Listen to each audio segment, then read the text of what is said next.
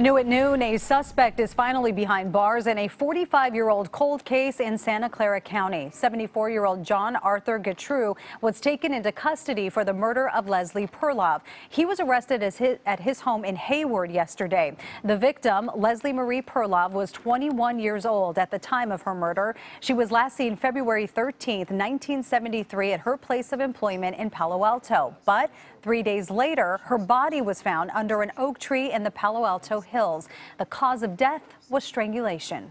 We were able to identify the suspect through familial DNA. He was not in any of the computer systems. We had evidence from 1973 that had been preserved that had DNA that we believed came from the suspect.